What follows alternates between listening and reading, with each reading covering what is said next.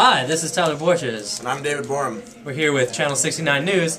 Take you live to our reporter Cole in the field with a live interview with Mr. T. The Mr. T. The Mr. T. Thank you, Tyler. And I'm here with Mr. T. Mr. T.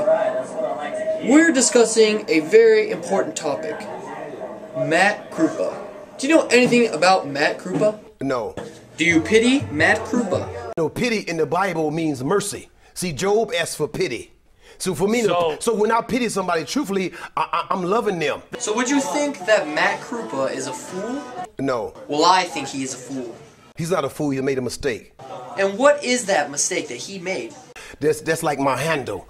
Well, honestly, I have no idea what you're talking about, so I'm just going to go on to my next question.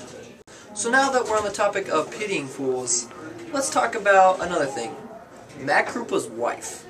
Would you ever pity Matt Krupa's wife? I never pitied a lady. Well, do you know anything about Krupa's wife?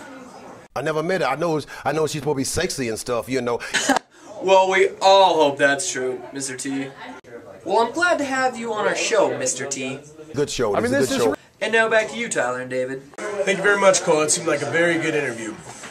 As from us in the studio and from Cole out there, this is Channel 69 News. See you tomorrow.